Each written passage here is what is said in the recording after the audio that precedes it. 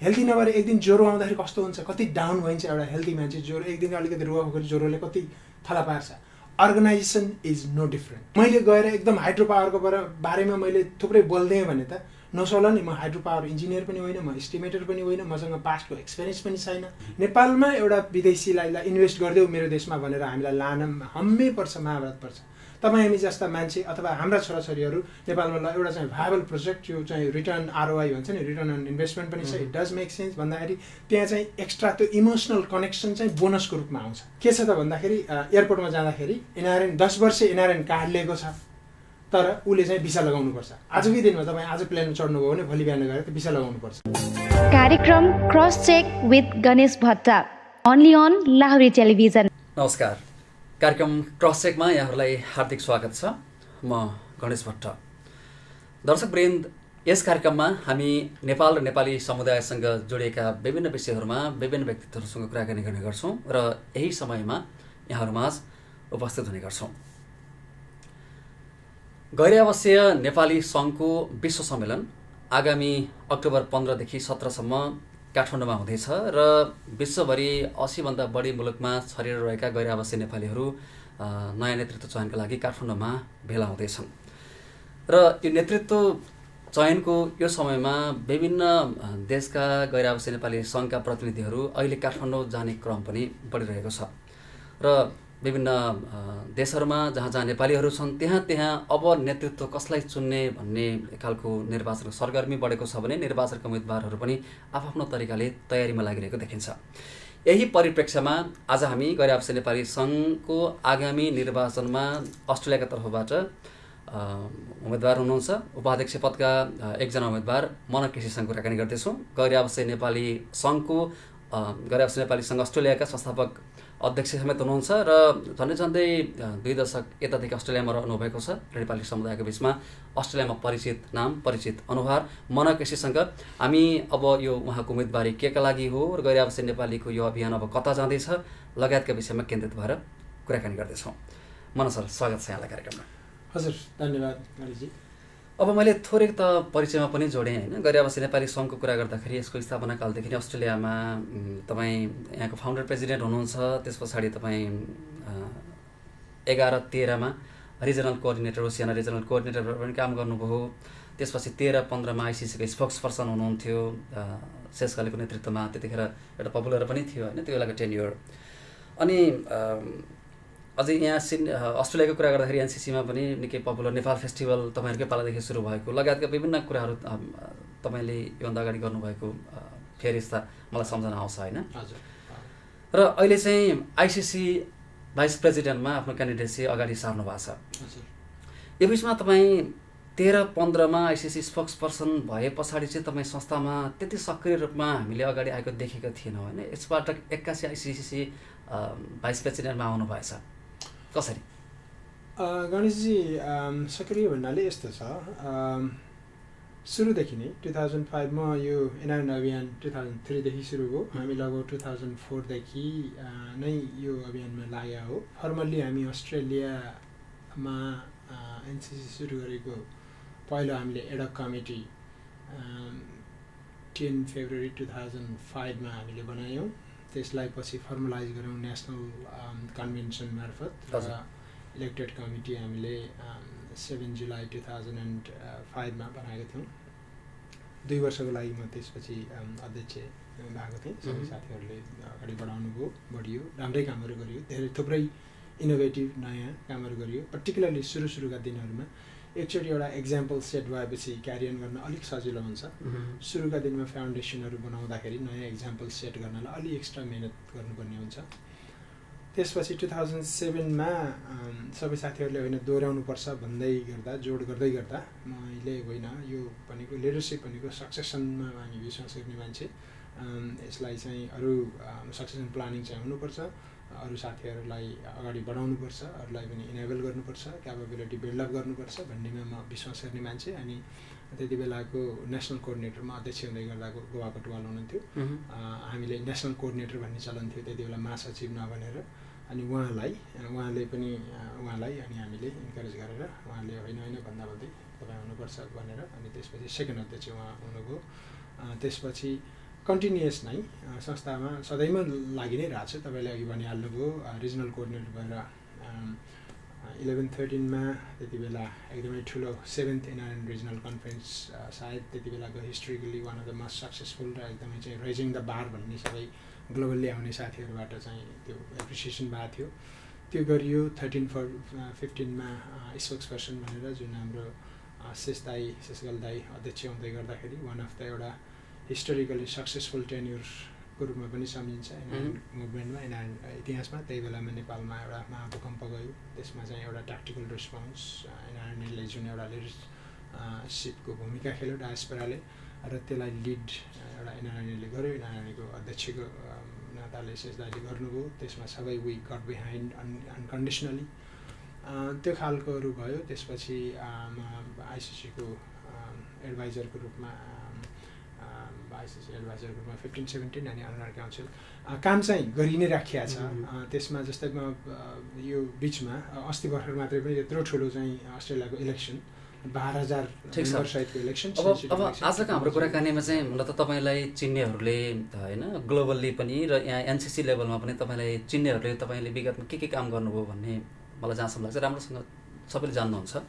तर आजको अन्तर्वार्तामा चाहिँ हामी विशेष गरी यो निर्वाचनको सङ्घारमै भएको कारणले यो पर्टिकुलर यो निर्वाचन र अबको दिनमा NRNA मुभमेन्टको विषयमा चाहिँ अलिकति फोकस गरेर कुरा गर्न मैले अलिक सान्दर्भिक ठानिरहेको छु होइन। त्यो इन्ट्रेस्टिङ पनि हुन्छ होला। मैले भन्न खोजेको चाहिँ मान्छेहरू जस्तै अब इलेक्सन भन्ने बित्तिकै चाहिँ अलिकति चलायमान हुन खोज्छन्। जस्तो डे टु डे होइन क्याम्पेनमा एक्टिभ भइरह्यो भने अझै भन्यो भने त एक्जिक्युटिभ पोजिसनमा बसिरह्यो भने चाहिँ जस्तो हुन्छ नि अब 15-17 को कार्यकालमा तपाईँ अघि भन्नुभयो एडभाइजर हुनुहुन्थ्यो। त्यस पछाडि एडभाइजर पनि एउटा तपाईँले निर्वाचन जितेर भन्दा पनि एउटा त्यो चाहिँ एउटा तपाईँ आइसिसी स्पोक्सपर्सन भइसक्नु भएको नोमिनेटेड हुनुभयो। त्यस पछाडि 17-19 मा पनि तपाईँ जानु भएन होइन, इलेक्सनमा त जानु भएन नि। अनि 19-21 मा चाहिँ अहिले 81 किन जाने मनसाय आयो भन्ने चाहिँ मेरो प्रश्न हो। 81 चाहिँ भन्ने कि त्यसलाई अर्को रूपले मैले चाहिँ केमा विश्वास गर्छु भने एउटा यो मामिलामा मैले उपेन्द्र महतो दाइलाई सम्झिन चाहेँ। 2005, 6, 7, 8 तिरकै कुरा होला। सुरुका दिनहरूमा उहाँले दुईवटा कुरा भन्नुहुन्थ्यो। एउटा चाहिँ के भने साथीहरू जो नेतृत्वमा आउन चाहनुहुन्छ, यसमा इन्भल्भ हुन चाहनुहुन्छ, पहिला आफ्नो टेक्ने धरातल बलियो बनाउनुहोस्। तपाईँ टेकेको जमिन बलियो हुनुपर्छ। आफू नै स्टेबल छैन भने गएर नेतृत्व दिन्छु, नेतृत्वमा जाने भनेको त रोल मोडल हुने हो नि त, अरूलाई इन्करेज गर्ने हो, यस्तो पो हुनुपर्छ भनेर एउटा सोसाइटीलाई रोल मोडल बन्ने हो। आफू नै स्टेबल छैन भने, आफूले आफ्नो लुकआफ्टर गर्न सकिरहेको छैन भने त्यसले म सबै सोसाइटी वाइडर सोसाइटीको लुकआफ्टर गर्छु भन्दा अलिकति अप्ठ्यारो पर्न सक्छ, अलिकति नसुहाउन सक्छ। त्यो कुरो मैले त्यति बेलाको सम्झिन्छु। र मैले के गर्थेँ भने हरेक जस्तै 2 वर्षमा एक्टिभ भएर अध्यक्ष 2 वर्ष कुनै एउटा अस्ट्रेलिया जस्तो अथवा अन्य एक्टिभ एनसिसीहरूको अध्यक्ष हुनु भनेको you have to give everything, time resources सम्पूर्ण लगाएर आफ्ना पर्सनल प्राइभेट कुराहरू धेरै पछाडि पर्ने सम्भावना हुन्छ। कन्टिन्युअस गर्यो भने एक सस्टेनेबल होइन, त्यो आफूले बेस्ट त्यसमा दिन सकिँदैन, संस्थालाई पनि अन्याय हुन्छ। त्यो लिडरसिपको चेन अफ कमान्डमा बस्ने, सक्सेसनमा बस्ने, वेट गरेर बस्नेहरूमा पनि अन्याय हुन्छ। एक अरूलाई अपर्च्युनिटी दिने अर्थमा पनि साइड लाग्नुपर्ने हुन्छ। अर्को के त भन्दा आफू पनि अलिकति चाहिँ एक्टिभ रोल खेल्ने, त्यसपछि चाहिँ आफू सेटल लिनु हुने, अलिकति के अरे 10 कदम अगाडि 4 कदम पछाडि भन्ने एउटा उखान छ नि, त्यो हुँदाखेरि आफू पनि मजबुत हुँदै जाने होइन। एउटा त्यो पनि मेरो हो। त्यसै गरी जस्तै म 11 मा भएँ, त्यसपछि उसमा भएँ के अरे एसोसिएसन भएँ, त्यसपछि म आफै भलन्ट्रीली होइन। जस्तो म लिडरसिपमा त्यस्तो कन्टिन्युअसली होइन म नै हुनुपर्छ, नाम नै सबै ठुलो कुरो हो यताउता भनेर लाग्ने भयो। म 5-7 मा अध्यक्ष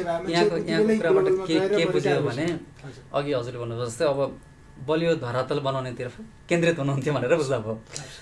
अब त्यो गर्दै गर्दा फेरि संस्थामा त निरन्तर लागिराखेको छ। यो NRNA अभियानमा त कुनै एउटा हप्ता छैन होला। त्यसरी अब आजको दिनसम्म यो आइसिसी इलेक्सनको झन्डै 1 हप्ता अगाडि हामीले हप्ता 10 दिन अगाडि कुराकानी गरिरहेको यो सन्दर्भमा चाहिँ तपाईँको अब मूलभूत रूपमा तपाईँले निर्वाचनमा जाँदै गर्दाखेरि होइन गरेपछि नेपालीहरू माझमा तपाईँले अगाडि बढाउने प्रतिबद्धताहरू, निर्वाचनको एजेन्डाहरू, मुख्य एजेन्डाहरू चाहिँ के हुन्? अब हामी मुख्य निर्वाचनको एजेन्डामै प्रवेश गरौँ। हजुर, यसमा प्रवेश गर्दै गर्दा मैले तपाईँले अघिको सोधेको क्वेसनमा बिट मार्न चाहेँ। अनि किन यति बेला म आएँ भन्ने कुरोमा म आफैले आफ्नो चाहनाले र मलाई नै हुनु पर्यो भन्नेमा म कहिले पनि विश्वास नगर्ने मान्छे, अहिले पनि म गर्दिनँ। अहिले पनि अरू बेटर अल्टरनेटिभ छ भने त्यसको मतलब अल्टरनेटिभ छैन भन्ने पनि होइन, फेरि त्यो फेरि अलि अफेन्सिभ हुनसक्छ, त्यो एरोगेन्ट हुनसक्छ। तर मभन्दा अरू डिजर्भिङ साथीहरू हुनुहुन्छ भने अभियसली यो त डेमोक्रेटिक प्रोसेस हो। तर मैले आफूले र म अरू थुप्रै साथीहरूको इन्करेजमेन्टमा लिडरसिपको कमी हुँदै गयो, क्वालिटी लिडरसिपको कमी हुँदै गयो। मैले एक दुईवटा उसमा पनि मैले भन्ने गरेको छु, राखेको छु, any organizations can go as high as their leaders' height. I'm not talking about the physical height. त्यो इन्टेन्जिबल म्यानरमा भन्नुपर्दाखेरि भिजनदेखि लिएर, कमिटमेन्टदेखि लिएर, पोटेन्सियलदेखि लिएर, क्यापेबिलिटीदेखि लिएर, होइन, ती सबै कुराको सम्मिश्रण र experience plays a great part. Track record, history plays a great part. तपाईँले पास्टमा के गर्नुभएको छ, कतिको सक्सेसफुली, कतिको एफिसियन्टली गर्नुभएको छले फ्युचरको बारेमा पनि धेरै कुरो बोल्छ नि, होइन। त्यस अर्थमा कतिपय साथीहरूले क्वालिटी लिडरसिप कमी हुँदै गइरहेछ है। यत्रो अभियान, यो 15-17 वर्ष लामो अभियान, एउटा एडल्ट स्टेजमा आइसकेको अभियान, यसलाई केयरफुल्ली अभियन्ताहरूले म्यानेज गरेन भने, गर्न सक्ने पोटेन्सियल मान्छेहरू साइड लाग्यो भने यसको भविष्य कस्तो होला। यत्र 60 लाख 6 मिलियन पपुलेसन डायस्पोराले रिलाइ गर्ने नेपाल सरकारले एउटा जिम्मेवार एउटा चाहिँ अङ्गको रूपमा हेर्ने, सम्पूर्ण चाहिँ स्टेक होल्डरहरूले यिनीहरूले केही गर्छन् कि भनेर हेर्ने यत्रो अभियान अलिकति ढलमलायो भने, अलिकति रिस्पोन्सिबल तरिकाले कन्टिन्युटीको रूपमा, कन्टिन्युटी प्लानको रूपमा अगाडि बढेन भने त्यसमा चाहिँ अब सबैलाई, हामीलाई पनि खल्लो लाग्छ। हामीले पनि थुप्रै यसमा चाहिँ पसिना बगाएकै हो, रिसोर्सहरू लगाएकै हो। म जस्ता थुप्रै सयौँ हजारौँ साथीहरूले गर्नुभएको छ। यो अभियान आफै रात यहाँसम्म बिल्डअप भएको होइन, यसरी एक्सपेक्टेसन बिल्डअप भएको होइन। त्यो आवश्यकता छ भने थुप्रै स्टेक होल्डर साथीहरूले, इभन पूर्व अध्यक्षज्यूहरूमध्येबाट पनि लगायत यो संस्था अभियानप्रति सरोकार राख्ने, चिन्ता गर्नेहरूबाट कमी छ क्वालिटी लिडरसिपको, बढ्नुपर्छ, सबै यसरी साइड लगाएर बस्नु हुँदैन भन्ने त्यो चाहिँ एउटा आवाजको, त्यो चाहिँ एउटा कन्सर्नको रिफ्लेक्सन स्वरूप ठिकै छ नि त। त्यसो भए होइन गरौँ भनेर म चाहिँ अगाडि बढाए हो। त्यो बढ्दै गर्दा मेरो बानी पहिलादेखि नै के हो भने लिडरसिपमा one of the two things भन्नेमा म विश्वास गर्छु कि आफूले एक्टिभली चाहिँ जिम्मा लिएर गरिएको हुन्छ नि त्यति बेला राम्ररी गर्ने, आफूले अरूलाई पर्सुएड गर्ने, आफूले अरूलाई लिड गर्ने, इन्फ्लुएन्स गर्ने त्यो क्यापेबिलिटी राख्नु पऱ्यो। यदि होइन, आफूसित टाइम छैन, रिसोर्सेस छैन, इच्छा छैन भने आफू साइड लाग्दिने, अरू बढ्न खोज्ने, त्यो गर्न क्यापेबल मान्छेहरूलाई बाटो दिनु पऱ्यो। मैले जति बेला यति बेला म चाहिँ साइड लाग्नुपर्छ भन्ने बेलामा म भलन्ट्रीली साइड लाग्ने गर्थेँ र ब्याकबाट चाहिँ सपोर्ट गर्ने गर्थेँ। यति बेला I'm ready to lead again and take it to the next level यो अभियानलाई भन्ने टाइममा म चाहिँ अगाडि बढ्ने गर्छु। त्यसैको रिफ्लेक्सन, त्यही त्यो जुन कन्सर्नलाई एड्रेस गर्नलाई नै हो। यो एउटा चाहिँ हामीले एउटा हाम्रो यो यत्रो वर्ष लाग्दाखेरि एउटा ब्लडमा, एउटा हरेक उसमा पार्टमा भिजिया छ यो अभियानको। तपाईँले यसरी नै कुरो गर्दाखेरि मलाई 10 घन्टा यो अर्गनाइजेसनको बारेमा कस्तो हुनुपर्छ अथवा के भएको थियो भनेर सोध्नुभयो भने आई क्यान कन्टिन्युसली टक जस्तो लाग्छ। त्यसैले यस्ता अन्य पनि थुप्रै साथीहरू हुनुहुन्छ, ती कन्सर्न भएका साथीहरूले केही रूपमा केयर टेकिङ, लिड गर्ने गर्यो भने अभियान सही मार्गमा जान्छ। त्यही अनुरूप नै म अगाडि बढाएँ। अब तपाईँले भनि नै हाल्नुभयो होइन, यो विषयमा हामी घन्टौँसम्म सवाल जवाफ बहसहरू गर्न सक्छौँ। तपाईँको आफ्नो अनुभवकै हिसाबले पनि, तपाईँले आफ्नो काम गरेको अनुभवकै हिसाबले पनि धेरै कुराहरू यो विषयमा तपाईँले भन्न सक्नुहुन्छ। त्यसैले अब यो लगभग आधा घन्टाको समयमा चाहिँ हामी जिस्टमा तपाईँको चुनावी एजेन्डा, अनि अब आउने भविष्यको बाटो होइन, एनआरएन मुभमेन्ट कता जाँदैछ विश्वव्यापी रूपमा, हामी त्यसलाई एउटा ओभरभ्यू चाहिँ इन्टरभ्यूबाट दिउँ भनेर खोजिरहेको छ। त्यसैले तपाईँको अलिकति जिस्टमा मैले आन्सरको अपेक्षा गरिरहेको छु। अब म अघिल्लो प्रश्नमै गएँ, तपाईँको चुनावी एजेन्डाहरूकै विषयमा कुरा गरौँ। हजुर, अघि ब्याकग्राउन्ड सेटबाट चाहिँ कुरो गर्दाखेरि हजुर कस्तो हुनु पर्थ्यो, के भइरहेछ मा जहिले पनि ग्याप भइरहेको हुन्छ। इन्डिभिजुअल लाइफमा पनि हुन्छ, सोसाइटीमा हुन्छ, अर्गनाइजेसनमा नहुने कुरै भएन।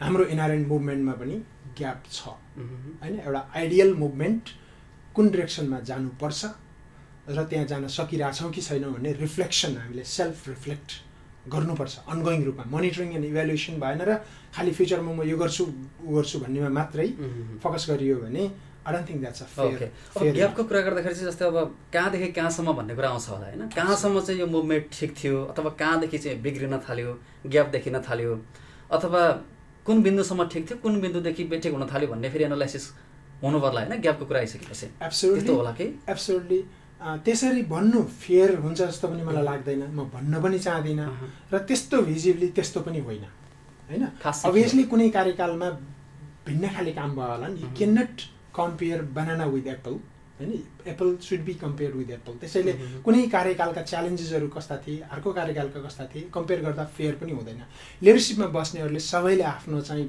सम्पूर्ण लगाएर गर्नुभएको हुन्छ हैन त्यसलाई एज ए भलन्टियर्सहरूको त्यो लिडरसिप भएको हुनाले कतिपय सिचुएसनमा हामीले देखाएको छौँ आफ्नो सर्वस्व दिएर चाहिँ त्यो टाइम पिरियडमा त्यसरी लागेकालाई चाहिँ अन्डरमाइन्ड गर्दाखेरि अन्डर जजमेन्ट गर्दाखेरि फेयर हुँदैन जहाँसम्म ग्यापको कुरामा अहिले रिसेन्ट अहिले हामी जुन बिन्दुमा छौँ having appreciated all the leaders and the teams and executive committees उनीहरूले गर्न सक्ने गरिरहेका छन् प्रेजेन्ट एन्ड पास्टले त्यो गर्दा गर्दै पनि अहिले हामी कुन बिन्दुमा छौँ भने 2003मा हाम्रो मुभमेन्टको जुन इन्सेप्सन हुँदाखेरि सुरु हुँदाखेरि इनिसिएसन हुँदाखेरिका च्यालेन्जेस र अहिले 17 इयर्स अनमा त्यति बेलाको डायस्पोराको साइज 10 लाखको सेरोफेरोमा थियो टेक्नोलोजी कतिपय टेक्नोलोजीहरू जन्मेकै थिएनन् कतिपय च्यालेन्जेसहरू जन्मेकै थिएनन् र अहिले यो डायस्पोराको साइज 60 लाख 6 मिलियन हुँदै गर्दा अहिले टेक्नोलोजीले एउटा न्यू डाइमेन्सन लिँदै गर्दा न्यू च्यालेन्जेसहरू डेभलप गर्दै गर्दाखेरि हामीले त्यसमा एड्याप्ट गर्न सकेनौँ अनगोइङ एड्याप्ट भने त्यहाँनिर हामी फेल हुन्छौँ त्यो कुरोमा सेल्फ रिफ्लेक्ट गर्नुपर्ने बेला छ सेकेन्ड हामीले 2003 देखि 2019 सम्म आउँदै गर्दा हामीले रिजनल मिटिङहरू गर्छौँ रिजनल कन्फरेन्सहरू गर्छौँ ग्लोबल कन्फरेन्सहरू गर्छौँ एनसीसीका आफ्ना विभिन्न तह तबकाका कन्फरेन्सहरू मिटिङहरू हुने गर्छन् ती सबैमा हामीले डिक्लेरेसन्सहरू गर्ने गर्छौँ डिक्लेरेसन गर्नुभन्दा अगाडि म आफै पनि प्रवक्ता भएर काम गरेँ एनसीसी अध्यक्ष भएर काम गरेँ रिजनल कन्फरेन्स अर्गनाइज गरेँ हैन रिजनल कोअर्डिनेटर भएर काम गरेँ त्यो अनुभव लगायत संस्थासितको अनगोइङ अनुभवको आधारमा भन्दैछु प्रत्येकमा हामीले डिक्लेरेसन गर्दा एउटा ठुलो समय रिसोर्स छलफल गरेर त्यति बेलाको रेलेभेन्ट टाइममा चाहिँ हामीले यो चाहिँ अहिले यो टाइमको एकदम जल्दो बल्दो आवश्यकता हो अबको दिनमा एनआरएनएका प्रायोरिटिजहरू यिनी हुनुपर्छ भनेर हामीले गरिरहेका हुन्छौँ त्यस्ता डिक्लेरेसनहरूको पाइलअप गऱ्यो भने यत्रो मोटो बुक भन्छ हामीले त्यसलाई कम्पाइल गरेर रिभ्यू गरेर कुन कुनहरू स्ट्राइक आउट भए कुन कुन हाम्रा कम्प्लिट भइसके कुन कुन अहिले रेलेभेन्ट नै छैनन् त्यति बेला हामीले 2003, 5, 7, 9मा गर्नुपर्छ भनेका कुराहरू अहिले आउट अफ कन्टेक्स्ट भइसके आउटडेटेड भइसके तिनलाई स्ट्राइक आउट गर्ने जुन कुरा अहिले पनि त्यही रूपमा कन्टिन्यू अहिले पनि रेलेभेन्ट छन् अहिले पनि इम्पोर्टेन्ट छन् ती कुराहरूलाई रिन्यू गर्दै जाने त्यसलाई प्रायोरिटी टप प्रायोरिटीमा जाने त्यो self reflection as an organisation गर्नुपर्छ त्यो सेकेन्ड प्रायोरिटी भन्नाले सेकेन्ड टप डाउन यो भन्ने भन्दा पनि वान अफ द प्रायोरिटिजहरूमा पर्नुपर्छ त्यही कुरोहरूलाई गर्ने कुरोमा मैले आफ्ना प्रायोरिटिजहरूमा तपाईँले अघि एजेन्डाको कुरोमा जुन जोड्नु भएको छ मैले त्यस्तो ठुलो म्याजिकल मैले त्यो क्वान्टिफाई गर्ने एजेन्डा भन्ने मेजर गर्ने एजेन्डा मनपर्छ पहिलो कुरा चाहिँ के भने मैले एज एन अर्गनाइजेसन तपाईँले पनि के अरे एज ए व्यक्ति पनि तपाईँले यो गर्छु उ गर्छु भनेर तपाईँले जुन प्लान गरेका कुरा एक्जिक्युट र त्यसलाई इम्प्लिमेन्ट गर्नुभन्दा अगाडि तपाईँको शरीर स्वस्थ हुनुपर्छ तपाईँ हेल्थी हुनुपर्छ हेल्थी नभएर एक दिन ज्वरो आउँदाखेरि कस्तो हुन्छ कति डाउन भइन्छ एउटा हेल्थी मान्छे ज्वरो एक दिन अलिकति रुवाखोरी ज्वरोले कति थला पार्छ अर्गनाइजेसन इज नो डिफरेन्ट आफ्नो अर्गनाइजेसनको त्यो प्रत्येक अङ्ग प्रत्यङ्ग र त्यसको संस्थाको सेप नै हेल्थी गराउन सकेनौँ भने सस्टेनेबल तरिकाको स्ट्रक्चरमा हामी हुन सकेनौँ भने हामीले आफैलाई monitoring and review and evaluation गर्दै जाने परम्परा बसाएनौँ भने हाम्रा डिक्लेरेसन्सहरूलाई रिभ्यू एन्ड रिफ्लेक्ट एन्ड त्यसलाई मेजर एन्ड मुभ फरवर्ड गर्ने गरेनौँ भने त्यो संस्थाको मेजरमेन्टमा त्यसलाई हेल्थी संस्था मान्न अलिक मिल्दैन त्यसैले रिफोकस रिफ्लेक्ट आफूले आफ्नै आङमा हेरेर त्यसलाई गर्नुपर्छ एउटा कुरो त्यो गर्ने क्रममा मैले हिजो अस्ति एउटा चाहिँ गरेको कुरा पब्लिकमा लागेको कुरा स्मार्ट एनआरएनए भनेको छु त्यो चाहिँ कुन सेन्समा मैले भने स्पेसिफिक मेजरेबल एटेनेबल रियलिस्टिक अथवा रिजनेबल टाइमली हैन जुन त्यो प्रिन्सिपल जहाँ अर्गनाइजेसनमा कम्युनिटीमा देशमा इन्डिभिजुअलमा जहाँ पनि लागू हुने कुरा ती कुरोमा फोकस गर्नु पर्यो यी कुराले एडमिनिस्ट्रेटिभ कुराहरू पनि बोल्छ एभ्रिडे संस्था कसरी रन गर्ने भन्ने कुराहरू पनि बोल्छ। यसले अबका प्लान एजेन्डाहरूलाई कसरी चाहिँ अगाडि बढाउने, कसरी एक्जिक्युट गर्ने, कसरी मोनिटर एन्ड मेजर गर्ने भन्ने कुराहरू पनि बोल्छ। हामीले बोल्दै गर्दा कति कुरो एचिभ गर्न सकिन्छ भनेर बोल्नु पर्यो। हामीले मेकानिजम के गराउनु पर्यो भने एनसिसीहरूलाई कतिसम्म उनीहरूलाई अटोनोमी चाहिन्छ, कतिसम्म बोल्न पाउने, कतिसम्म बोल्नुभन्दा अगाडि विचार गरेर रिभ्यू गरेर एटलिस्ट रिकन्सिडर गरेर बोल्ने भन्ने। हामीले गएर डङ्ग भाषण गर्दा उत्तेजित भएर एउटा कुरा डङ्ग बोल्ने होला, त्यसमा फिजिबिलिटी गरेर छ कि छैन, प्लानिङ गरेर छ कि छैन, एस्टिमेसन छ कि छैन, त्यो बोल्ने मान्छे आफैसँग एउटा टेक्निकल्ली क्वालिफाइड एन्ड त्यो टेस्टेड नलेज छ कि छैन।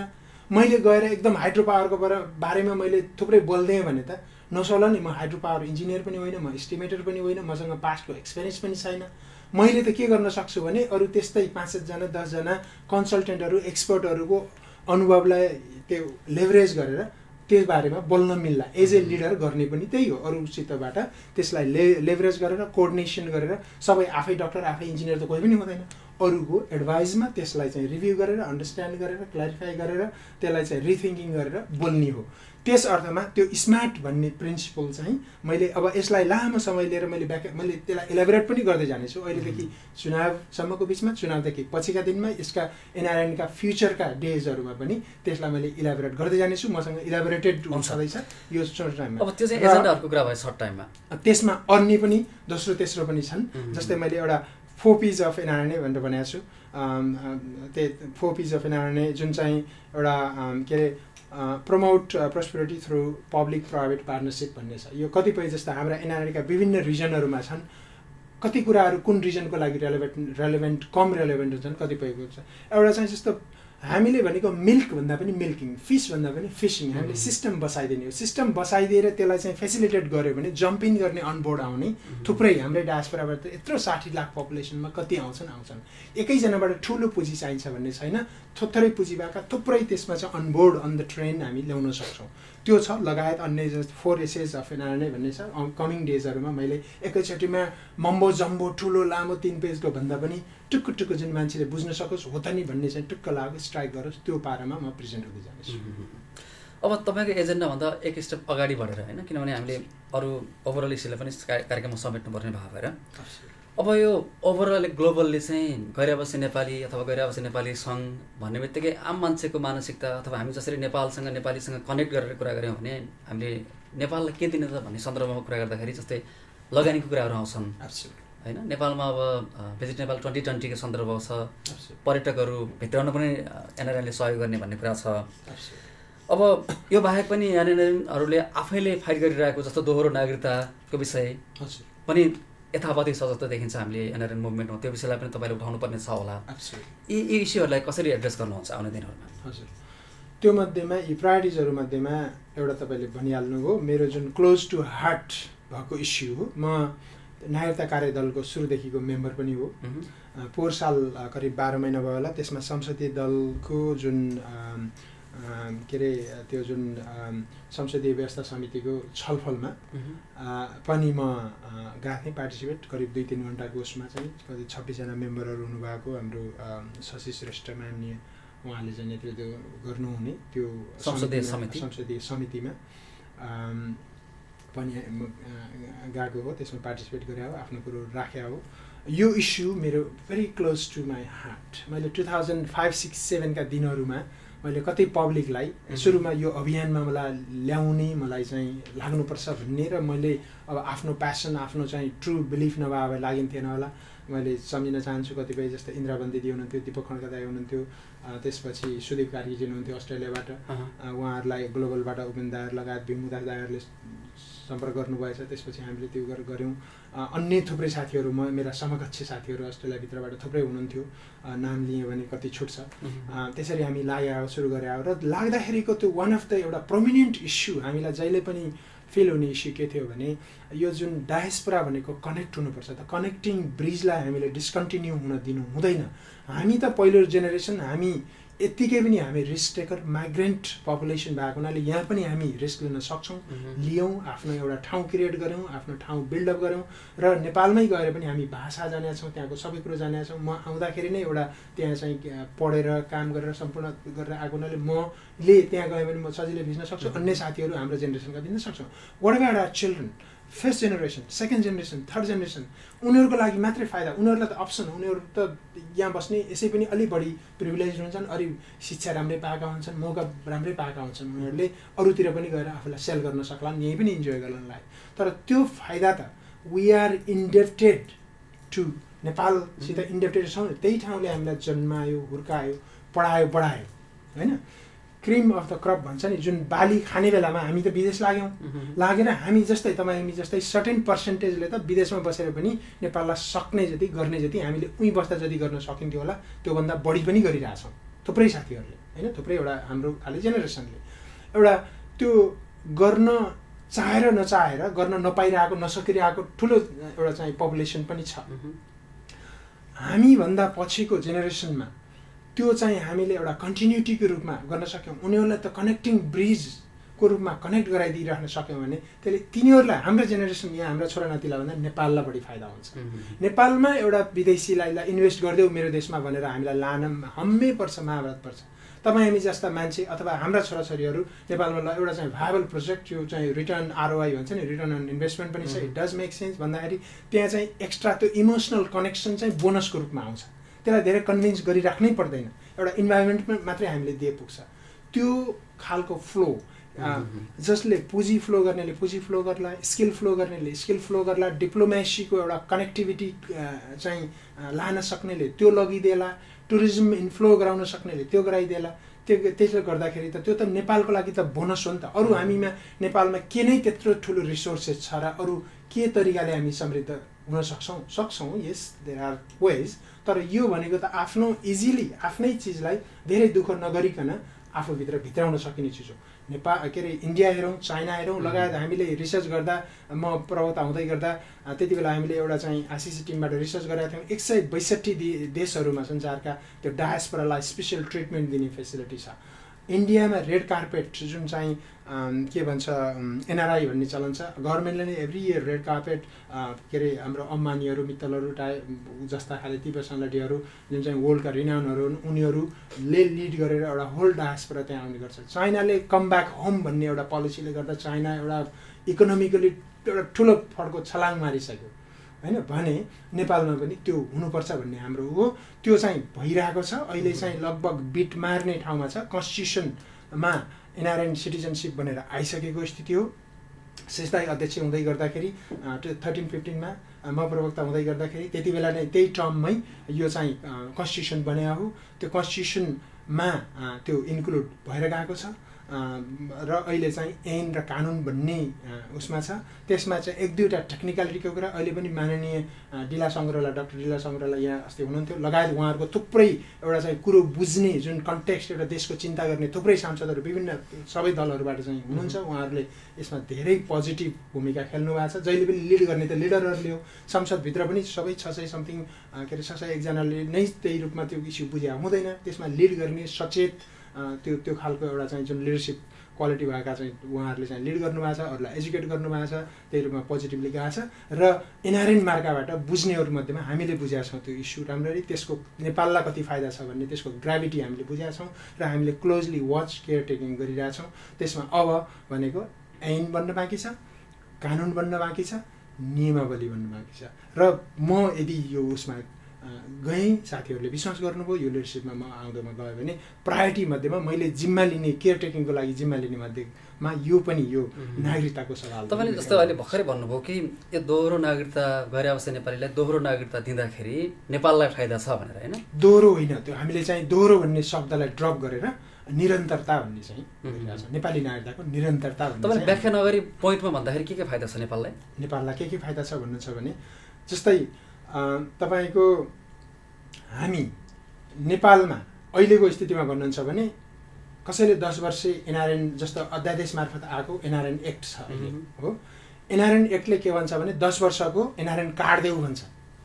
NRN कार्ड दिँदाखेरि त्यो कुराले धेरै बोलाएको छ। कार्ड किनभने यिनीहरूलाई वेलकम गरौँ है, पुरै हाम्रो चाहिँ त्यो नागरिकताको अहिले जस्तो यो नयाँ संविधान त त्यति बेला बनाएको थिएन 64-65 मा आएको अध्यादेश हो त्यो त हैन त्यति बेला बनाएको थिएन तर यिनीहरूलाई हाफैतिर अहिलेको प्रोभिजनमा रहेर के गर्न सकिन्छ गरौँ भनेर एउटा पोजिटिभ वेलकम होमकै त्यो रिफ्लेक्सन दिन खोजे हो तर के छ त भन्दाखेरि एयरपोर्टमा जाँदाखेरि NRN 10 वर्ष NRN कार्ड लिएको छ तर उसले चाहिँ भिसा लगाउनुपर्छ आजकै दिनमा तपाईँ आज प्लेनमा चढ्नुभयो भने भोलि बिहान गएर त्यो भिसा लगाउनुपर्छ एउटा कुरा हामीले इन्भेस्टमेन्ट निम्त्याउने भनेका छौँ नेपालमा हैन लगानी लिएर आऊ भनेका छौँ देशले मागिरहेछ समयको माग हो हामी जान तयार छौँ हामी भन्दै गर्दा म व्यक्ति बोलिरहेछ लगानी अझै बढ्न सक्ने वातावरण बन्छ भन्ने तपाईँ तर अहिले चाहिँ के छ भने एक्ज्याक्टली भिसा 3 महिनाको भिसा लाउन पाउँछन् NRN कार्ड होल्डरहरूले 61 मा अब कसैले इमिग्रेसनमा गएर लाइन लाए एक दिन खर्च गर्यो भने 1 वर्षसम्मको अनि तपाईले गएर लगानी गर्नलाई त ब्याङ्कमा खाता खोल्नु पर्ने होला त्यो खाता तपाईले अहिलेको टेक्नोलोजीको युगमा घर बसेर ल्यापटपबाट केबाट त्यहाँबाट रिमोटली चलाउनु पर्ने होला तर तपाईँ चाहिँ फर्किसकेपछि 3 महिनामा तपाईको भिसा सकिन्छ तपाईले 1 करोड 2 करोड 5 करोड 10 करोड जति हो अब आफ्नो अनुसारको लगानी अनुसारको बिजनेस अनुसारको तपाईले त्यहाँ त्यो खाता छ भने तपाईको खाता फ्रिज हुन्छ लगायत यस्ता उदाहरण मैले प्र्याक्टिकल उदाहरण म थुप्रै दिन सक्छु यो सम्बन्धित निकायहरूमा इभन मन्त्रीहरूसँग मन्त्रालयहरूमा गभर्नरज्यूहरूसँग पहिलाको थुप्रैमा हामीले उठाइसकेका हौँ उहाँहरूले पनि त्यो एग्री गर्नुभएको छ तर यसलाई एड्रेस गर्दाखेरि सोलो डोलो एउटा हाई लेभलबाट गर्नुपर्ने छ त्यो हाई लेभल भनेको त्यो जुन सिटिजनसिपको क्राइटेरिया यस्ता उदाहरण म थुप्रै तपाईले लिमिटेड टाइम भन्नुभयो म फेरिस्त दिन सक्छु जुन कुरा हामी प्रब्लम मात्रै देखाउँदैनौँ हामी सोलुसन दिन सक्छौँ र सोलुसन राउन्ड टेबलमा बसेर यसले यो पोइन्ट वाइज हामीले बुँदागत यसले हामीलाई फाइदा चाहिएको होइन व्यक्तिगत रूपमा हामीलाई के नै फाइदा चाहिनेवाला छ होइन यो चाहिँ एउटा नेपाललाई नम्बर 1 फाइदा हुन्छ जेनेरेसन्सलाई फाइदा हुन्छ र चाहिँ हामीले चाहिँ यदि म एज ए डायस्पोराको मान्छे म भर्सेस नेपाल हुन्छ भने नेपाललाई घाटा भएर मलाई फाइदा होस् म कहिल्यै भन्दिनँ मैले म भन्दै गर्दाखेरि म बोलिरहेको छैन मैले एउटा ठुलो एउटा चाहिँ उसको प्रतिनिधित्व गरिरहेको छु डायस्पोराको हैन त्यस अर्थमा चाहिँ देशलाई पनि फाइदा हुँदा हामीलाई पनि अलिकति फाइदा हुन्छ भने त्यो फाइदा भनेको कुनै चाहिँ एउटा चाहिँ अनजस्टिफाइड फाइदा होइन तर हामीलाई फाइदा होस् देशलाई जेसुकै होस् भनेर हामी अब यो हामीले अधिकारको कुरा गर्दै गर्दाखेरि हामीले अघि नै पनि जोडेँ हैन हाम्रो कर्तव्यको कुरा जहाँ हामीले सिकेको ज्ञान सिप दक्षतालाई नेपालमा लैजाने स्किल ट्रान्सफर गर्ने सँगसँगै लगानी पनि नेपालमा पठाउने हैन विदेशबाट कलेक्टिभली यो कुराहरूलाई चाहिँ आउने दिनहरूमा कसरी अगाडि बढाउने योजना तपाईको के हो भिजन के हो यसमा चाहिँ एक्ज्याक्टली जस्तै मैले अघि भने नि जुन public private partnership model 3 P's of NRNA भनेर मैले पब्लिक पनि गरिसकेको छु अघिल्लो दिनहरूमा गर्नेछु त्यसमा चाहिँ के चाहिँ छ भने जस्तै म अस्ट्रेलियामा बस्दै गरेको मान्छे म अस्ट्रेलियामा बसेको 23 वर्ष भइसक्यो हजुर मेरो हकमा भन्ने हो भने म लगभग वर्षमा 5-6 चोटि 5-7 चोटि म आउने जाने गर्छु र म नेपालमा पनि त्यति नयाँ नहोला त्यहाँको तर धेरै जसो हाम्रा साथीभाइ सर्कलहरू एकदमै चाहिँ they are skill wise excellent यहाँ अस्ट्रेलिया गभर्मेन्टमा अस्ट्रेलिया अमेरिका लगायत हैन वेस्टर्न कन्ट्री युरोपियन कन्ट्री एसियाका चाहिँ हैन 101 कन्ट्री अफ्रिका एडभाइजरी लेभलमा बस्ने साथीहरू हुनुहुन्छ अस्ट्रेलियाकै हकमा भन्ने हो भने हाम्रो नेपाली एउटा सुटकेस र $300 पकेटमा बोकेर आएको एउटा डायस्पोराको हाम्रो मेम्बर अस्ट्रेलियाको रिच लिस्टको टप 50 मा पर्नु भने हैन अब त्यो खालको स्किल नभई त त्यतिकै पैसा कमिदैन नि र त्यो स्किल नभई त्यतिकै चाहिँ त्यो खालको उसमा चाहिँ टपमा गइदैन नि त्यो त एउटा एन्टरप्राइज बिल्ड गरेर एउटा चाहिँ हैन रोबस्ट मोडल त्यस्तो गर्ने आफ्नो एउटा एन्टरप्राइज लेभलमा पर्सनल लेभलमा गर्न सक्नेले त त्यसले त पर्यो मौका पायो अथवा त्यो बुद्धि मात्रै अलिकति लियो एडभाइस लियो अथवा इन्भल्भ गराइयो त्यो माहौलमा भने त देशको लागि पनि त्यसले गर्न सक्छ होला नि त र त्यतिका मान्छेलाई अन्य देशले अथवा कुनै प्राइभेट अर्गनाइजेसनले हायर गर्नुपर्ने हो भने त्यसको कस्ट ट्याग प्राइस ट्याग कति होला नेपालले त युआर मेम्बर अफ आवर के अरे तिमी पनि नेपाली हौ होइन भलै डायस्पोराको विदेश बस्ने नेपाली तिम्रो आफ्नो आमालाई मातृभूमिलाई आफ्नो जन्मे हुर्केको ठाउँलाई होइन यस्तो चाहिएको छ 2 दिनको लागि आइदेऊ एक हप्ताको लागि आइदेऊ अथवा हाम्रो प्लानिङ कमिसनको चाहिँ यस्तो खालको यो योजना छ यसलाई रिभ्यू गरिदेऊ ओपिनियन देऊ त्यो त फ्रीमै पाइन्छ नि त हैन most of people that we know around they स्किलको सेन्समा experience सेयरिङको सेन्समा हामीले कति देशहरूमा बस्ने हाम्रो डायस्पोरा साथीले हामीले देखेका छौँ भोगेका छौँ नि त्यो गरेर ट्राफिक म्यानेजमेन्टकै कुरो गर्नुहोस् एकजना चाहिँ के अरे युकेमा एकजना साथी त्यो भनेर ट्राफिकको भनेर लागिराख्नु भएको छ। अन्य तपाईँले भूकम्प प्रतिरोधको गर्नुहोस्, राजेश ढकालजी न्युजिल्यान्डमा हुनुहुन्छ, वर्ल्डमा 10 जनाको नाम लिनु पऱ्यो भने भूकम्प सम्बन्धी उहाँको नाम आउँछ। यस्ता विभिन्न क्षेत्रमा त्यो लेभलको स्किल एक्सपिरियन्स बोकेका हाम्रा साथीहरू छन्।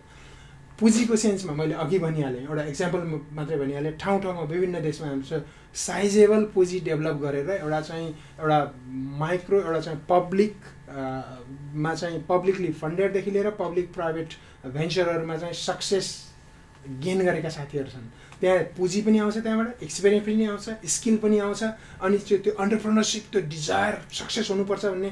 तपाईँ 10 पैसा बोर्डको हामी तास खेल्थ्यौँ पहिला त्यो भलिबल खेल्थ्यौँ, फुटबल खेल्थ्यौँ होला होइन, त्यति बेला पनि जित्नु मन लाग्छ नि। बिजनेसमा, अन्टरप्रेनरसिपमा, भेन्चरहरूमा लाग्नेलाई त्यही हो, हार्न मन लाग्दैन हेल्थी सेन्समा होइन, गरेको चिज सफल पार्नुपर्छ। त्यस्ता डिजायर भएका, हङ्गर भएका मान्छेहरूलाई लगेर वेलकमिङ इन्भाइरोमेन्ट नेपालमा दिन सक्यो भने नेपाल डेभलप हुँदै गर्दा, नेपालमा इम्प्लोइमेन्ट जेनेरेट हुँदै गर्दा, नेपालमा उनीहरूले ट्याक्स तिर्दै गर्दा उनीहरूलाई पनि अलिकति फाइदा हुन्छ भने होस् न त। त्यस्ता कुराहरू फेसिलिटेट थुप्रै गर्न सकिन्छ।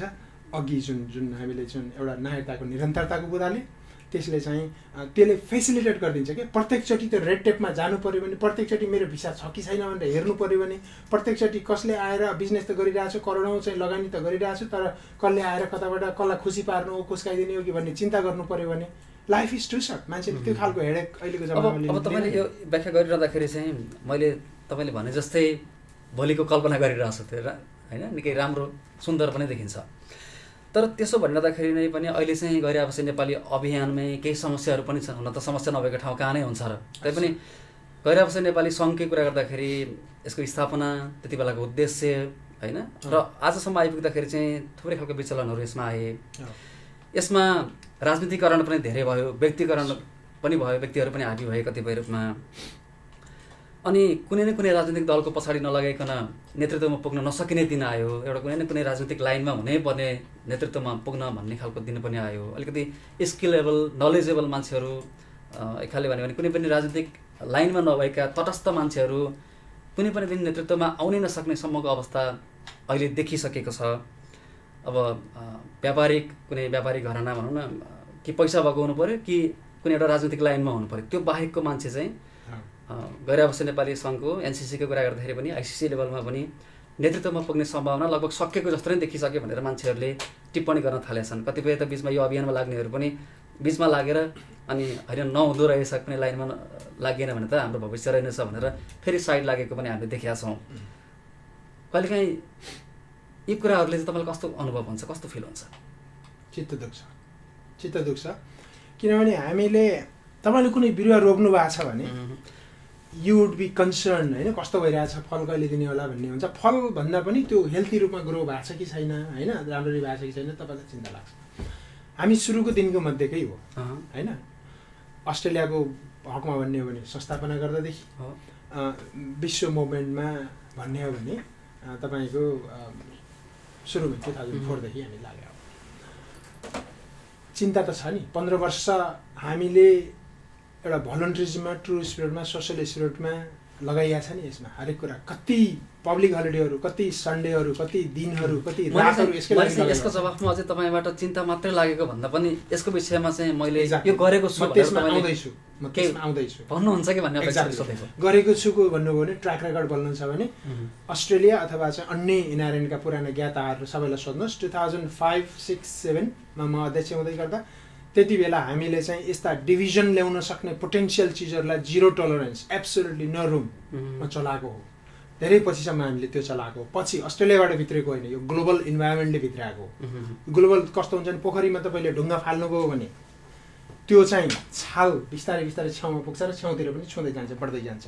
यो ग्लोबलाइजेसन अब एउटा चाहिँ हाम्रो चाहिँ ग्लोबल इन्भाइरोमेन्टमा चाहिँ अपरेट हुने अर्गनाइजेसनमा यहाँ मात्रै गरेर हुँदैन, त्यो टप डाउन आउनुपर्छ। त्यो त्यहाँबाट असर भएको ट्र्याक रेकर्ड तपाईँले जोसुकैलाई सोध्नुहोस्। अस्ट्रेलियामा हामीले जिरो टलरेन्समा अन्य यस्ता विभाजन ल्याउन सक्ने सम्भावित कुराहरू कुनै पनि हामीले चाहिँ दिनु हुँदैन।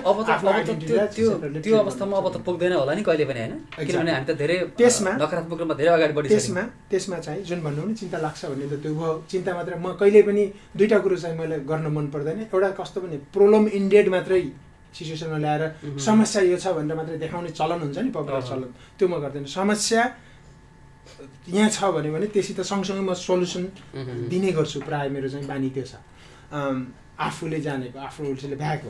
सेकेन्ड चाहिँ के छ भने तपाईँको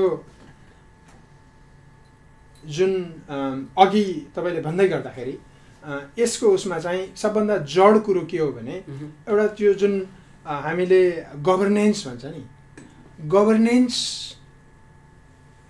त्यो एउटा वर्डले धेरै कुरोहरू चाहिँ कभर गर्छ। संस्था सुरुमै भने म त्यसलाई रिपिट गर्न चाहन्न होइन, त्यो स्मार्टको प्रिन्सिपल पनि त्यसमध्येबाट एउटा सोल्युसनकै रूपमा चाहिँ प्रेजेन्ट गरिरहेको छु मैले। यसलाई के चाहिँ छ भने समस्या थुप्रै छन्, समस्या नभएको त संसारै हुँदैन, व्यक्तिमा हुन्छ, समाजमा हुन्छ, देशमा हुन्छ, यसमा पनि छन्। तर त्यसलाई एड्रेस गर्ने तरिका जस्तै दुईवटा अहिले बर्निङ चिज भनेको विकृतिहरू मध्येको के छ भने हामीले यदि म यो नयाँ टिममा गएँ भने नेपालबाट चुनाव हामीले हटाउँछौँ, त्यो हटाउनुपर्छ भन्ने आवाजलाई मैले लिड गर्छु, शङ्कै छैन त्यसमा। र मैले चाहिँ I can give hundreds of reasons, र मेरो आफ्नो व्यक्तिगत रिजन होइन नि, यो हाम्रो डायस्पोराका यस्ता यो चिन्ता गर्ने साथीहरूका जसलाई लिनु दिनु आफ्नो स्वार्थ केही छैन, राम्रो होस् भन्ने मात्रै छ, त्यस्ता साथीहरूका लोजिकल रिजन सहितको त्यो चाहिँ लिड म गर्छु। नेपालमा चुनाव हुनु हुँदैन, त्यसको मतलब नेपालमा हुनु हुँदैन यताउता भनेर फेरि एरोगेन्स अन्य अर्थ नलगाउनु होला। यसले थुप्रै कुराहरू बोलिरहेको छ, फुर्सदको बेलामा व्याख्या गराउन, वान अन वानमा व्याख्या गराउन एउटा, त्यसले कतिपय विकृतिहरूलाई हटाइदिन्छ। अरू इन्फ्लुएन्सेसहरू, अनडिजायर्ड इन्फ्लुएन्सेसहरू जुन आउने गर्छन् त्यसलाई हटाइदिन्छ। कुन मोडल चाहिँ जाने त हामी भन्दाखेरि अस्ति भर्खर मात्रै म नै इलेक्सन कमिसनर थिएँ अस्ट्रेलियाको, म लगाएको 82 जनाको हाम्रो चाहिँ एकदम रबस्ट टिम थियो साथीहरूको, त्यो कमिसनमा हामीले 12,000 मेम्बर सहितको एकदमै चाहिँ वर्ल्ड क्लास इलेक्सन गरायौँ त। त्यस्तै त्यही मोडललाई हामीले चाहिँ वर्ल्डमा रोल आउट गर्न सक्छौँ। हामीले आफैले रन गर्नु पर्दैन, एउटा third party commercial even non Nepali डायस्पोराको कुनै जस्तै गोराहरूकै भनौँ होइन, यिनीहरूकै कम्पनीलाई कमर्सियल्ली लायबल हुने गरी एमओयू सिग्नेचर गरेर कमर्सियल्ली उनीहरूलाई पैसा तिरेर हामीले चाहिँ जिम्मा दियौँ भने, र तलमाथि भएको खण्डमा you are legally responsible, you are practically responsible, we will penalise you भनेर दियौँ भने, र हामीले वाचडगको मात्रै होइन भूमिका खेल्यौँ भने यसलाई पुरै इलिमिनेट गर्न सकिन्छ। त्यो फ्र्याक्सन अफ कस्टमा अहिले हामीले नेपालमा चुनाव गराउँदाको कस्ट जुन एउटा विकराल कस्ट छ यसको होइन, त्यो अर्गनाइजेसनल लेभलमा, इन्डिभिजुअल लेभलमा, ग्रुप लेभलमा, सम्पूर्ण लेभलमा त्यो चाहिँ त्यसको चाहिँ 1/10 पनि खर्च हुँदैन एउटा। नम्बर 2 मेम्बरसिप चाहिँ म्यासिभली इन्क्रिज गर्नुपर्छ। अहिले हाम्रो चाहिँ 60 लाखको डायस्पोरामा अहिले लगभग 1 देखि 1.5 लाखको बिचमा छ हाम्रो मेम्बर्स। त्यसलाई मैले चाहिँ प्रपोज के गर्छु भने एउटा रिजनेबल टाइम फ्रेम दिएर 1 मिलियन 10 लाख मेम्बर बनाऊँ भन्नेमा स्ट्राटेजी सहित र एचिभेबल स्ट्राटेजी सहितको म प्रपोज गर्छु। त्यो प्रपोजललाई पनि म लिड गर्छु। यी दुईटा कुराले तपाईँले अघि भन्न खोजेका, दर्शाउन खोजेका धेरै जसो त्यो प्याकेजमा आउने प्रब्लमहरूलाई ठिक छ इलिमिनेट गर्छ। अब यो सँगसँगै चाहिँ अब अर्को यो नैतिकताको अलिकति जवाफदेहिताको पनि कम हुन थाल्यो भन्ने कुराको विषयमा पनि मैले प्रवेश गर्न सान्दर्भिक ठानिरहेको छु। हुन त तपाईँले अघि नै जवाफकै सन्दर्भमा पनि भन्नुभएको थियो, कुनै एउटा एनसिसी अथवा अस्ट्रेलियाबाट प्रवेश गरेको भन्दा पनि समस्याहरू ग्लोबल्ली राइज भए भन्दै हुनुहुन्थ्यो। अब अर्को तरिकाले सोच्ने हो भने त फेरि एनसिसी मिलेर नै आइसिसी बन्ने हो होइन, इन्टरनल्ली समस्याहरू भएर नै ती ठुलो हुँदै बाहिर आइसिसीमा पुगेको होला। अब तपाईँलाई ओल्ड क्लास इलेक्सनको सन्दर्भमा मैले ल्याउन त खोजिरहेको थिएँ, तपाईँ प्रसङ्गवशै आउनुभयो। अब यहीँ भएको इलेक्सनमै पनि होइन मेम्बरसिपदेखिको विवाद, निर्वाचन परिणाम पछाडिसम्म पनि छताछुल्लो भइरहेको थियो, इलेक्सन कमिटीले एक्सन लिएको देखिएको थिएन। तपाईँले कसरी ओल्ड क्लासको भन्नुभयो त्यो त मलाई थाहा भएन, हामीले हेर्दाखेरि त्यस्तो पनि हामीले देखिरहेको थियौँ। अब अहिले नैतिकता जवाफदेहिताकै प्रसङ्गमा अब आइसिसी अध्यक्षज्यूको जहाज काण्ड भनेर केही समय अगाडि आइरहेको थियो, त्यो विषयमा पनि आइसिसीले अहिलेसम्म बोलेको हामीले त सुनेका छैनौँ, तपाईँले सुन्नुभएको भन्नुहोला। अब बेलायतमै पनि निर्वाचनमा एनसिसीको इलेक्सनमा अस्ति के लफडा भयो तपाईँलाई पनि थाहा छ राम्रोसँग। भनेको हामी कहीँ न कहीँ त हामी भित्रै छ नि त कमजोरी होइन, जवाफदेहिताको कुरा, पारदर्शिताका कुरा।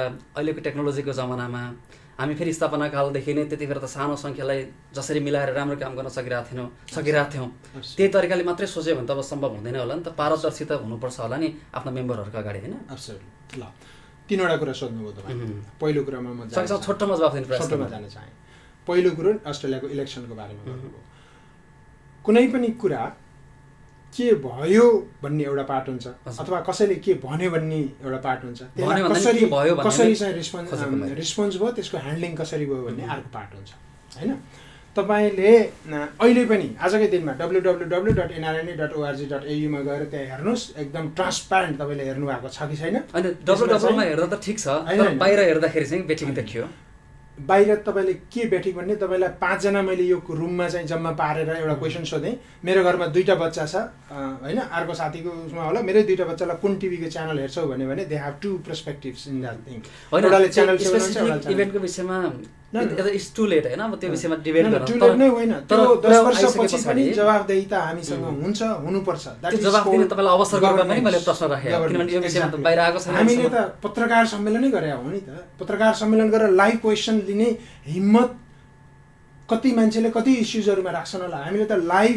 तपाईहरुलाई पनि इन्भाइट गरे तपाईहरु पनि सायद त्यहाँ हुनुहुन्थ्यो होला थुप्रै पत्रकार साथीहरु हुनुहुन्थ्यो मिडिया टेलिभिजनबाट फोकस गरेर हामी इलेक्सन कमिसनका साथीहरु ल तपाईहरुका क्वेशन जिज्ञासाहरु के हुन् भनेर बक्काइदा हामीले चाहिँ लाइभमा आन्सर गरे पब्लिकबाट लाइभ क्वेशन त्यो त सामान्य नै हो इलेक्सनको बेलामा त्यसलाई सामान्य भन्न मिल्दैन त्यसलाई सरी त्यसलाई सामान्य भन्न मिल्दैन र त्यो कुरोलाई चाहिँ त्यति ट्रान्सपेरेन्सी केला भन्ने त केही नभनिकन चुप लागेर सोधेका क्वेशनहरुलाई फेस नगर्नलाई ट्रान्सपेरेन्सी भन्ने कि तपाईले रिटर्नमा रिपोर्ट मैले भनेको चाहिँ थर्ड पार्टी चाहिँ कमर्शियल अर्गनाइजेसनले चुनाव गरिरहेको कुरा आइसक्यो हैन कतिपय दर्शकहरुलाई पनि के रहेछ त भन्ने लाग्न सक्छ एब्सोल्युटली जस्तो मेम्बरशिपकै विषयमा पनि बल्क भनेर त्यति धेरै विवादहरु पहिले जस्तै आए त्यो चाहिँ बाइ द वे इलेक्सन कमिसनको जुरिसडिक्सनमा पर्दैन इलेक्सनको रिजल्टको पनि फेरि चुनाव हुनुपर्छ भनेर केस परेर पछि ह्यान्डल भयो सर्ट आउट भयो त अर्कै पाटो भयो त्यो त त्यसलाई अर्कै पाटोको रूपमा हेरौँ न किनभने इलेक्सन कमिटीको तपाईले ओल्ड क्लास भन्नुभयो भएर मैले समस्याहरु यसरी आए थिए भनेर मैले जोडे ओल्ड क्लास के हो भने ओल्ड क्लास भन्नुको मतलब मेरो डेफिनेसनमा है मेरो मात्र होइन मैले बुझेको डेफिनेसनमा ओल्ड क्लास भनेको त्यसमा प्रक्रिया के इन्भल्भ भएको छ ट्रान्सपेरेन्सी कतिको छ छैन टेक्नोलोजीदेखि लिएर त्यसका प्रोसिड्युरल म्याटर्सहरु कस्ता छन् त्यसको ह्यान्डलिङ कस्तो भएको छ त्यसको आधारमा वर्ल्ड क्लास भन्ने हो अब अमेरिकाको चुनावलाई वर्ल्ड क्लास भन्ने कि नभन्ने डोनाल्ड ट्रम्प चुनाव गर्दाखेरि कतिपय इस्युजहरु अहिले पनि रिजल्भ भएको छैनन् त्यो भन्दैमा त्यो वर्ल्ड क्लास भएन प्रोसेस त फलो गरेका छन् नि त त्यहाँनेरि अनरिजल्भ इस्युजहरुको लागि कोर्ट्सहरु तपाईको कुनै पनि कन्ट्रीमा डिफरेन्ट लेभलको कोर्ट तपाईको हाम्रो अस्ट्रेलियामा भन्नुहुन्छ भने magistrate court federal circuit court federal फुल फेडरल हाई अनि फुल बेन्च हुँदै जान्छ ठीक छ अब एउटै कुरामा सबैले एग्री गर्ने भएर त्यतिबेलै बहस गरेको मैले अझै थप प्रमाणहरु दिएर तपाईलाई भन्न सक्थे ठीक छ हुन त तपाईले सोध्ने प्रश्न त हैन अहिले त्यो डेलिगेटको विवाद देखिया छ नि यहाँ यसलाई चाहिँ कसरी लिने पुरै मैले त्यो इनडेप्थमा मैले बुझाएको छैन हैन मैले चाहिँ तपाईले एउटा तपाई त उम्मेदवार पनि हुनुहुन्छ अझै इनडेप्थमा बुझ्नु पर्ने हैन मैले क्वेशन गरेको छु जुन सरकारवालाहरुलाई मैले क्वेशन गरेको छु के भएको what should we need to know फेरि तपाई त क्यान्डिडेट मात्रै होइन नि त यहाँको एनसीसी को त तपाई फाउन्डर प्रेसिडेन्ट हैन त्यो मिक्स गर्न मिल्दैन मेरो चाहिँ धारणा के हो भने कन्फ्लिक्ट अफ इन्ट्रेस्टबाट म जहिले पनि मैले गरेका पास्ट 15 वर्ष 20 वर्षको मेरो इतिहास हेर्नु हो भने कन्फ्लिक्ट अफ इन्ट्रेस्ट हुने चीजबाट I always want to stay in arms length हैन यो म्याटरमा जस्तै हिजै प्याटर्नहरुलाई ब्रिफिङ गर्ने प्रोग्राम थियो त्यसमा पनि मैले साथीहरुलाई के भनेको थिएँ भने म चाहिँ क्यान्डिडेट पनि भएको हुनाले म चाहिँ पार्टिसिपेट नगर्नु भने साथीहरुले इन गर्नु म अब्जर्भरको रूपमा एउटा ओपिनियन चाहिँ दिएँ तर मेरो ओपिनियनलाई तपाईहरुले चाहिँ त्यो एउटा उसको रूपमा नलिनुस् एउटा ओपिनियन इज ओपिनियन भन्ने पनि होला हैन त्यसैले के भएको छ भन्ने कुरोमा अब मलाई दिएको ब्रिफिङ चाहिँ के हो भने अब यो कुरोलाई सायद म प्रवेश गर्न चाहन्थिन अन्य कुरोले होइन कि अब सिम्पली किनभने क्यान्डिडेटले ती कुराहरुमा इन्भल्भ गर्नु भनेको जहिले पनि जुन चीजको पनि 2-3टा पाटा होला कोही पाटाहरु अफेन्डेड हुन सक्छन् हैन त्यसले गर्दाखेरि सेन्सिटिभ इस्यु भएको हुनाले मलाई दिएको ब्रिफिङ म कुनै बेला तपाईलाई भन्नुला मलाई दिएको ब्रिफिङ के हो भने मेरो क्वेशन के थियो 2-3 क्वेशन थियो is there something I need to know or we need to know is kind of हामी त स्टेक होल्डर नै हो त्यसमा व्हाट इज इन्भल्भ भन्दाखेरि दिएका सर्टेन आन्सरको आधारमा मेरो खाले उसमा चाहिँ म एउटा सेटिस्फाई नै भएँ हैन त्यसपछि मेरो प्रतिक्रिया के हो भने जुनसुकै चीजमा मल्टिपल स्टेक होल्डरहरुको हैन इनपुट लाई र अब एनसीसीबाट आईसीसीमा चाहिँ डेलिगेसन जाने म्याटरमा जुन अस्ट्रेलिया एनसीसी भित्र योगदान हुने एउटा एनआरएन मुभमेन्टमा योगदान हुने जुन चाहिँ साथीभाइहरु जुन चाहिँ छुट्न नहुने चाहे जोसुकै होस् हैन अब मलाई चाहिँ मेरो बुझाइ चाहिँ के छ भने यहाँबाट जाने सबैले सबैलाई भोट हाल्नुहुन्छ भन्ने छ मलाई पनि हाल्नुहुन्छ भन्ने छ त्यस नहाल्नु पर्ने कहीँ गरिया छ जस्तो लाग्दैन हैन तर ल कोही एकजना रामबहादुर अब यो नाम मिल्ला फेरि भन्ने मान्छेले मलाई नहाल्ने नै भए पनि र यो अभियानको चाहिँ डिजर्भिङ मान्छे हो भने त्यस्तो मान्छेलाई एलोकेट गर्नुपर्छ, जानुपर्छ। त्यसमा कतिपय वैकल्पिकमा होला, कतिपय टिकट नकाटेका मान्छे होलान्, कतिले टिकट नपाएका होलान्। त्यस्ताहरूमा तपाईँहरूले एउटा रोबस्ट मेकानिजम फलो गरेर त्यस्ताहरूलाई चाहिँ तपाईँहरूले एउटा मेकानिजम बिल्डअप गरेर, त्यत्तिकै मलाई यो मान्छे मन पर्यो भनेर होइन, एउटा मेरिट मेकानिजम बिल्डअप गरेर त्यस्तो चाहिँ फेसिलिटेट गर्नुहोस् है भनेर मैले दिएको पर्सनल ओपिनियन चाहिँ त्यो। तर त्योभन्दा धेरै म त्यसमा इन्ट्री गर्दाखेरि अब कुरा गर्दै गर्दाखेरि जस्तै अब चुनाव नै हो होइन, एकअर्कामा विभिन्न एनसिसीहरूमा गएर तपाईँले आफूलाई आफ्नो कुराहरू अगाडि राख्ने सम्भवतः गरिरहनु भयो होला होइन, विभिन्न देशहरूमा जानुभयो पनि हामीले देखिरहेको थियौँ। अब मलाई एउटा कुरा जान्न मन लागेको चाहिँ यही सन्दर्भमा अस्ट्रेलियाबाट तपाईँहरू 2 जना हुनुहुन्छ भाइस प्रेसिडेन्टको, एकजना महिला पनि हुनुहुन्छ महिलाबाट, त्यो बाहेक धर्मराज अधिकारी र तपाईँ 2 जना हुनुहुन्छ।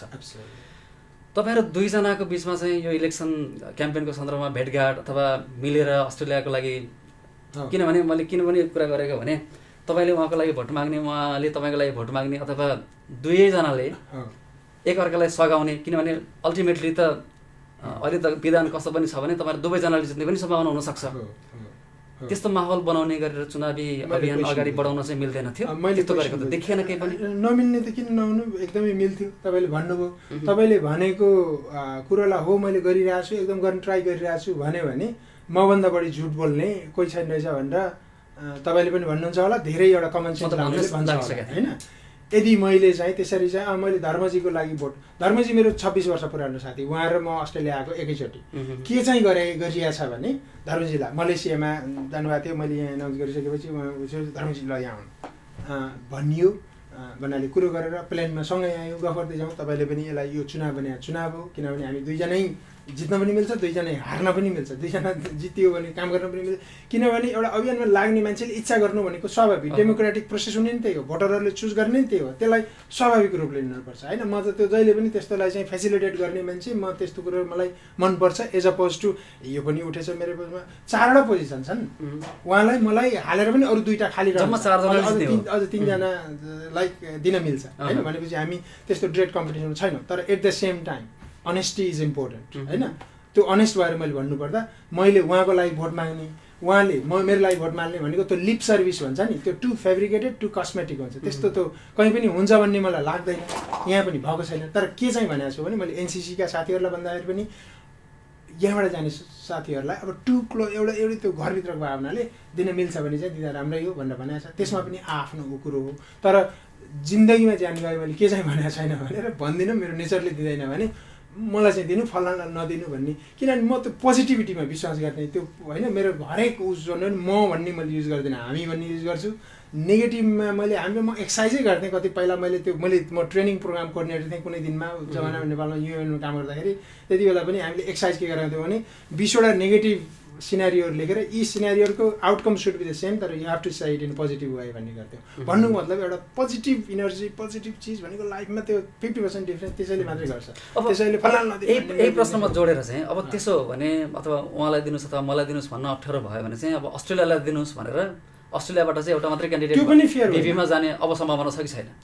सम्भावना भन्ने त त्यो नहुने भन्ने कुरै हुँदैन होइन। त्यो त मैले त हिजो पनि भनेको थिएँ, आज पनि भन्छु, भोलि पनि त्यहाँ गएर सुरुका कतिवटा उसमा त मैले त्यहाँनिर अस्ट्रेलियामा गइसकेपछि मैले मात्रै भन्दा नि म लगायतका साथीहरूले के गर्थ्यौँ भने सर र सबैलाई चाहिँ एउटा चाहिँ सोल्टीको हलमा गएर ब्रिफिङ गर्थ्यौँ, साथीहरू ल हाम्रा एजेन्डा इस्युजहरू यो हुन्, फलाना क्यान्डिडेट चाहिँ स्ट्रङ देखिन्छ, अस्ट्रेलियाको मात्रै होइन ग्लोबल पर्सपेक्टिभको क्यान्डिडेट स्ट्रङ देखिन्छ, लोजिकल ऱ्यासनल क्यापेबल पोटेन्सियल भएको देखिन्छ, यस्तोहरूलाई हामीले सपोर्ट गर्नुपर्छ। म अहिलेसम्म जिन्दगीमा लिस्ट खल्तीमा बोकेर भोट दिनै गएको छैन कहीँ पनि। काम गर्ने मान्छे यत्तिकै थाहा हुन्छ, दिमागमै पिक्चरै आउँछ त्यो भोट दिन जाँदा, आफूप्रति त आफू इमान्दार भइन्छ नि होइन, त्यो ऱ्यासनलको बेसिसमा दिने गरेको छु, त्यो द्याट इज मी। तर त्यो गर्दैमा अर्काले त्यही गर्नुपर्छ भन्ने चाहिँ होइन, मान्छे फरक हुन्छ। त्यसैले अस्ट्रेलिया गएकाले अस्ट्रेलियालाई सबैलाई दिनुहोस् भन्यो भने पनि, अनि एक्जाम्पलको लागि युरोपको, क्यानाडाको, जापानको अरू साथीहरू एक त रिसाउनु पर्ने कारण पनि छ। त्यसमा त अस्ट्रेलियामा मात्रै आइसिसी रन गरे भइहाल्यो, किन ग्लोबल चाहियो? हामीले बनाउन खोजेको त क्यापेबल मान्छेहरूको एउटा मिक्स्ड टिम बनाएर हाई पर्फर्मिङ टिम बनाउन खोजेको हो। त्यसले गर्दाखेरि म यो सुनिराख्नु भएको साथीहरूलाई म के भन्छु भने मलाई मनकेसीलाई नै भोट दिनुपर्छ भन्ने छैन। तपाईँहरूको विचारमा मेरा विचारहरू सुन्नुहोस्, हेर्नुहोस्, ट्र्याक रेकर्ड हेर्नुहोस्, हिस्ट्री हेर्नुहोस्, चिने जाने बुझेको साथीहरूलाई, र यो गर्न सक्ने मान्छे रहेछ, बढाउनु पर्ने मान्छे रहेछ भन्नु भने मलाई बढाउनुहोस्, होइन भने अन्य साथीहरूलाई पनि क्वालिटीको आधारमा, क्यापासिटीको आधारमा, पोटेन्सियलको आधारमा मलाई नदिएर अरूलाई दिँदा पनि फरक पर्दैन। तर जाने टिम चाहिँ एउटा चाहिँ कम्बाइन्ड स्ट्रेन्थ चाहिँ एकदम हामीलाई यो 60 लाखको डायस्पोरालाई लिड गर्ने टिम, मैले अघि पनि भने any organisation can go as high as leaders height, physical height होइन, इन्ट्रेन्सिक कुरा गरिरहेँ मैले होइन। भनेपछि त त्यो टिम पनि त्यो क्यापेसिटी राख्नु पऱ्यो नि त। जित्नु एउटा पार्ट हो, जितेको अर्को दिनबाट त त्यहाँ त मिटिङ गर्नुपर्ने हुन्छ, गर्नुपर्ने स्ट्राटेजी बनाउनु पर्ने हुन्छ, त्यसलाई चाहिँ एउटा अगाडि बढाउनु पर्ने हुन्छ, र त्यो बढाउँदै गर्दाखेरि यी 60 लाख मान्छेले गर्व गर्न पाउनुपर्ने यिनीहरूको हामी सबैको अधिकार हो त्यो होइन। त्यसले गर्दाखेरि एउटा चाहिँ त्यो असमञ्जसको टिम एउटा पर्फर्म गर्न नसक्ने टिम बन्यो भने पनि त्यो 2 वर्ष त घाटा लाग्छ, यत्रो डायस्पोरा पनि डाउनहिल जान सक्छ। त्यसैले क्वालिटी खोज्नुहोस्, क्यापासिटी खोज्नुहोस्, पोटेन्सियल खोज्नुहोस्, एउटा चाहिँ त्यो खालको high performing team democratic राइटलाई use गरेर, आफ्नो कन्सियसनेसलाई युज गरेर दिनुहोस्। त्यही नै हो। अब अन्त्यमा जाँदा जाँदै तपाईँले भन्नुपर्ने अरू थप कुराहरू के छन्? आगामी विजयादशमी, शुभ दीपावली, छठ जस्ता हाम्रा महान चाडहरू चाहिँ अगाडि आइरहेछन्। त्यसको चाहिँ शुभ पावन अवसरमा यहाँहरू यो दर्शकहरू, सम्पूर्ण NRN गैरआवासी नेपाली, नेपालभित्रका नेपालीहरू, मिडिया बिजनेस कम्युनिटी लगायत सम्पूर्ण इन्टेलेक्चुअल कम्युनिटी, हाम्रा उहरू डेलिगेट्सहरू सबैलाई चाहिँ यहाँहरूको उत्तरोत्तर प्रगति, समृद्धि, सुस्वास्थ्य, दीर्घायुको म कामना गर्न चाहन्छु। र यो चुनावलाई नर्मल रूपले ल्याउँ। यो जित्दा पनि केही एकदमै म्याजिक भइहाल्ने होइन, हार्दा पनि सर्वस्व गइहाल्ने होइन। यसलाई नेचुरल एउटा हेल्थी, हामी नेपालमा जाँदैछौँ, करिब 3000को सङ्ख्यामा, हामी 4000को सङ्ख्यामा हामी नेपालमा जम्मा हुनेवाला छौँ। विदेशमा बसेर 10 वर्ष 20 वर्ष बसेर पनि कुकुरको पुच्छर 12 वर्ष राखेन ढुङ्ग्रामा भन्ने खाले उखान अरूले भन्ने ठाउँ नदिउँ। हामीले चाहिँ आफ्नो एउटा चाहिँ त्यो जुन हाम्रो कन्सियसनेस, हाम्रो एक्सपिरियन्स, हाम्रो चाहिँ त्यो विदेशमा हामीले सिकेको देखेको कुराहरू यस्ता डेमोक्रेटिक कन्ट्रीहरूमा, यस्ता वर्ल्ड क्लास कन्ट्रीहरूमा, वर्ल्ड क्लास भन्ने उसमा अब्जेक्ट गर्नु होइन अघि, त्यस्ता कन्ट्रीहरूमा बसिरहेछौँ, देखेका छौँ, सिकेका छौँ, त्यो कुरो अलिकति पनि लगेर जाउँ। अब हार जित भनेको त स्वाभाविक हो, एउटा डेमोक्रेटिक राइटलाई युज गर्ने चुनावी पद्धति भनेको स्वाभाविक हो। ती सबै कुरोलाई कुनै पनि चिज त्यहाँ उ नहोस् कि त्यो हाइट होटलको वरिपरि देख्ने मान्छेले यस्तो जात्रा, यो के खालको यो भिडतन्त्र, जात्रा तन्त्र भन्ने चाहिँ नगराउँ। सभ्य, शालीन, सौम्य, प्रोफेसनल, पोलाइट रूपमा चाहिँ हाम्रो त्यो चुनावी एक्सर्साइज, हाम्रो इन्टरनेसनल जेनरल एसेम्ब्ली कम्प्लिट गरौँ, फ्युचरका एजेन्डाहरूमा डिस्कस गरौँ, कसरी यो अभियानलाई लाने भन्नेमा गरौँ, इनोभेटिभ क्रिएटिभ कुराहरूमा फोकस गरौँ। मेरो आह्वान यहाँहरू सबैलाई त्यही नै हो। हुन्छ मन सर, यहाँलाई पनि धेरै धेरै धन्यवाद समयको लागि, र यहाँलाई, यहाँको परिवारलाई पनि बडा दसैँको तिहारको शुभकामना छ। अनि निर्वाचनको सङ्घारमा कुराकानी गरिरहेछौँ, यहाँलाई निर्वाचनको पनि जस्तो तपाईँको कुराहरू सुन्यौँ, तपाईँका एजेन्डाहरू राम्रोसँग अगाडि बढाउनुहोस्, शुभकामना छ निर्वाचनको पनि। यहाँलाई धेरै धेरै धन्यवाद। धन्यवाद गणेशजी एवं लाहुरे टिभी परिवार। हस्, थ्याङ्क यू। आजको कार्यक्रममा हामीले कुराकानी गऱ्यौँ गैरआवासी नेपाली सङ्घको आसन्न निर्वाचनको सेरफेरमा, निर्वाचनमा उपाध्यक्ष पदका उम्मेदवार मोना केसीसँग। उहाँसँगको एक कुराकानीसँगै आजका लागि कार्यक्रमबाट सम्पूर्ण युनिटका साथमा मलाई पनि बिदा दिनुहोस्। नमस्ते। कार्यक्रम क्रस चेक विथ गणेश भट्टा, ओन्ली अन लाहुरे टेलिभिजन।